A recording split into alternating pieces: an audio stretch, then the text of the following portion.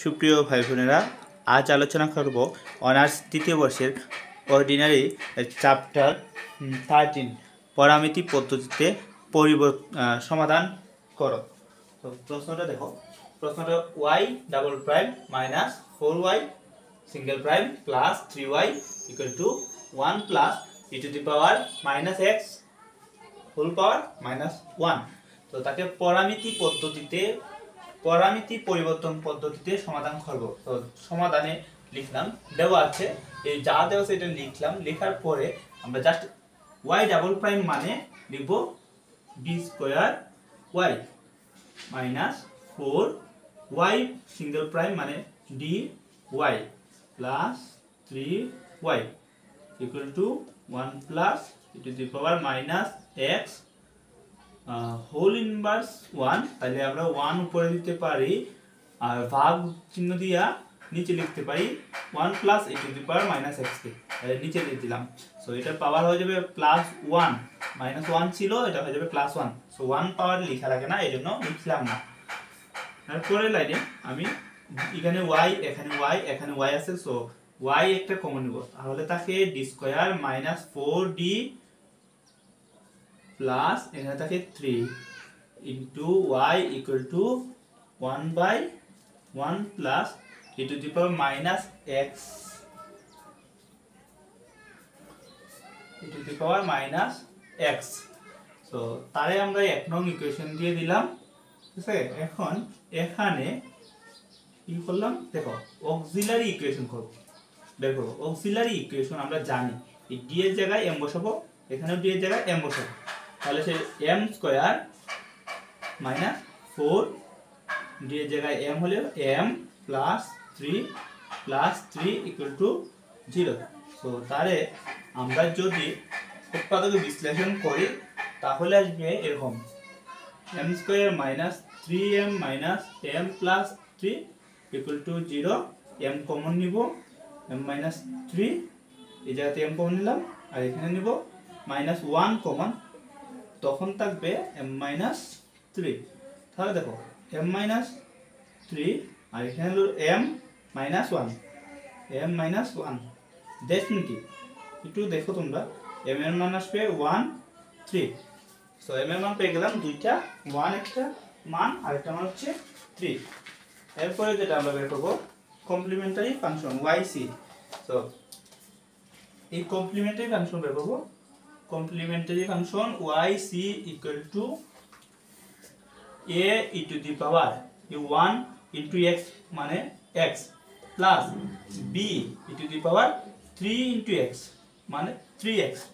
So এরপরে দেখো কি করলাম, a y1 plus b y2, y1 মানে হচ্ছে e to the power x R y2 মানে হচ্ছে e to the power 3x। তাহলে লিখব যেখানে y1 হচ্ছে e to the power x R y2 হচ্ছে e to the power 3x। এখন লিখব এই যে y1 y2 তাদের ঋণ স্ক্যান, লিখব এখানে y1 y2 এর ঋণ স্ক্যান লিখি, এখানে y1 ও y2 এর ঋণ স্ক্যান দেখো w ঋণ scan w equal to w y1 y2 equal to লিখবা নির্ণায়ক দিবা, ঠিক আছে। y1 y2 মানে y1 প্রাইম এখানে হবে y2 prime. So y1 y2 এর ঋণ স্ক্যান হবে w equal to w y1 y2 equal to y1 y2 y1 prime y2 prime.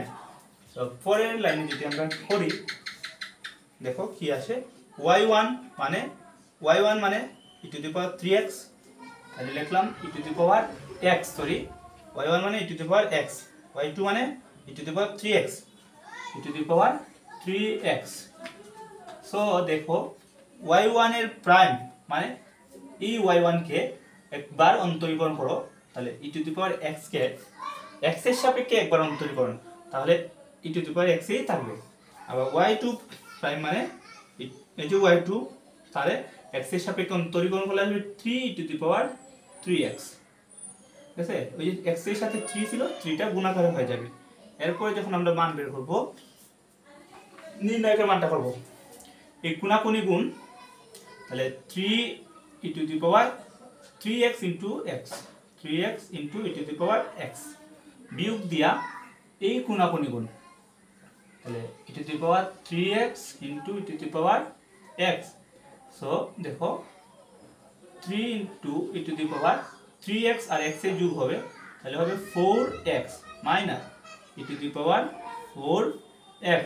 So যখন 3e⁻4x থেকে e⁻4x বিয়োগ যাবে 2e⁻4x থাকতেছে, তাহলে রনস্কিয়ান w এর মান হলো 2e⁻4x। এখন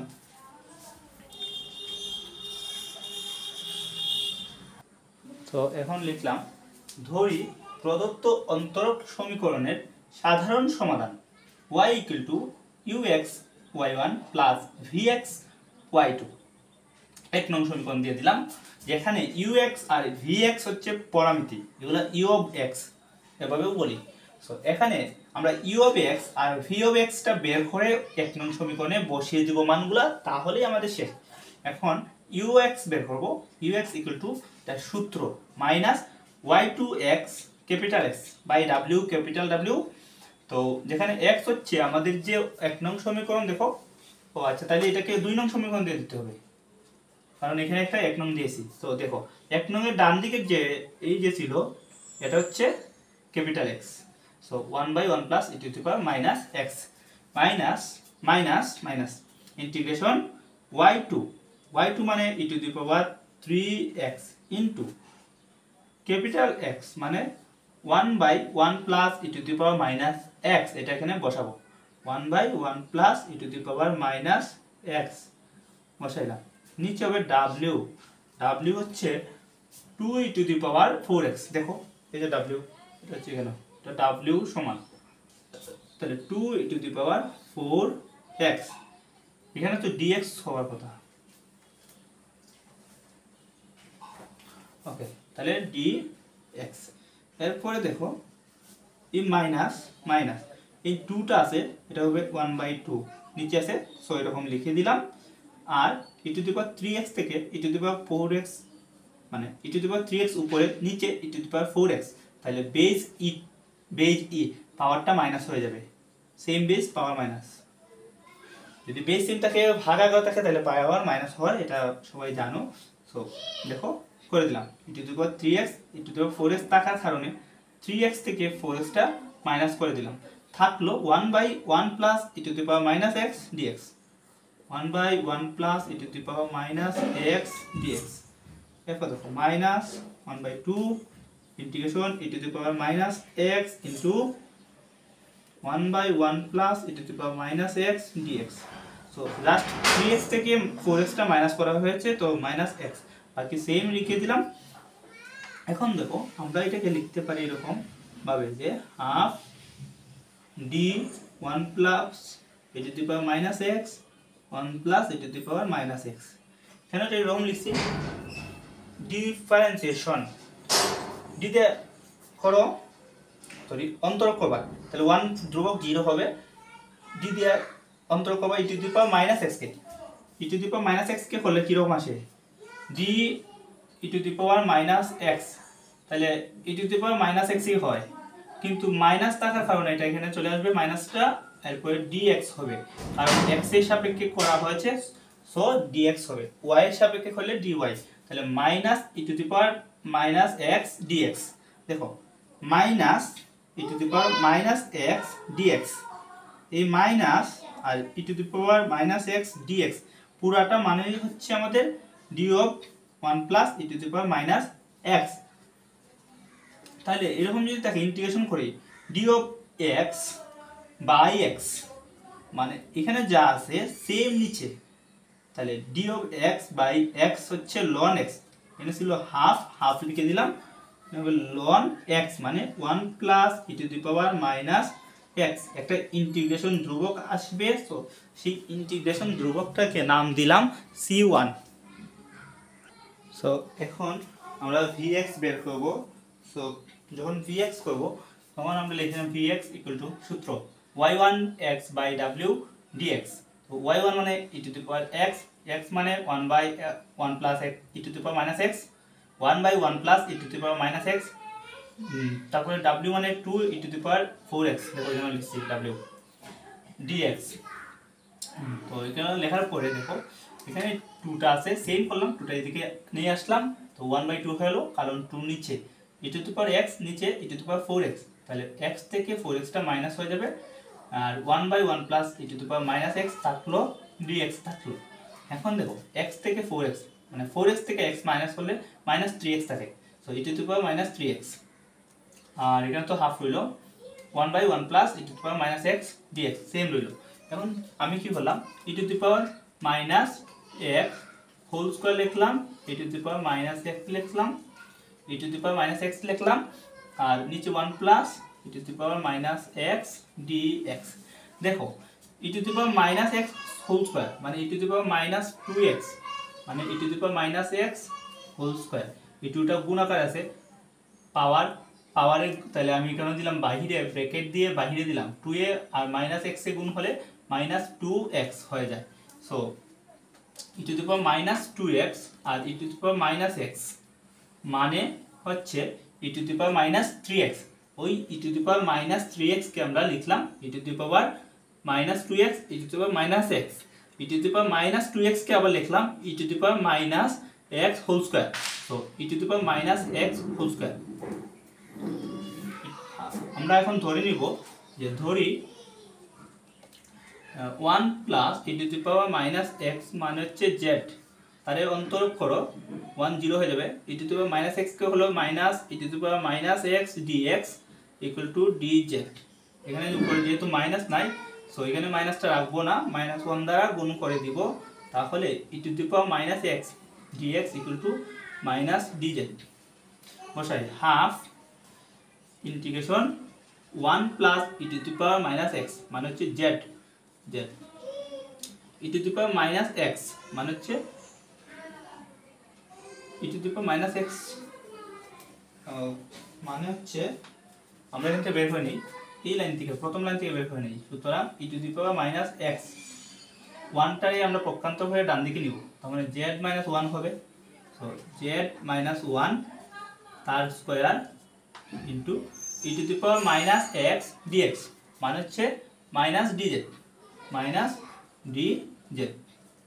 হ্যাঁ এখন দেখো কি করি, এখন হাফ ইন্টিগ্রেশন z, এই মাইনাসটা আমি এখানে সামনে নিয়ে আসলাম, minus half R z minus 1 whole square, a minus b whole square সূত্রটা অ্যাপ্লাই করো, তাহলে আসবে z square minus 2z plus 1 dz। এখন দেখো মাইনাস হাফ ইন্টিগ্রেশন এই z দিয়ে ভাগ করে z স্কয়ারকে, তাহলে z মাইনাস এই z কাটা 2 থাকে 2 প্লাস 1 কে ভাগ করলে 1/z dz। ইন্টিগ্রেশন করে ফেলো, মাইনাস হাফ ইন্টিগ্রেশন করলে z কে বললে হবে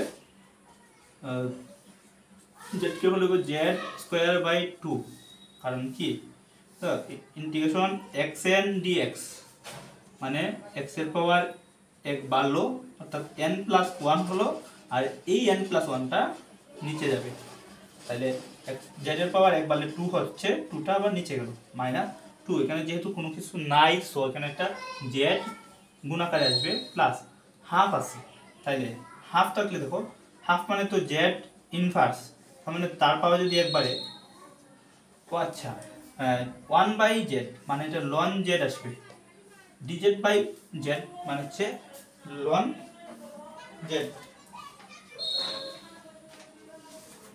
তাহলে ইন্টিগ্রেশন ধ্রুবক একটা দিয়ে দিলাম শিফট 2, এটা পাঁচ ব্রেকেট দেও সমস্যা নাই, ওকে। এখন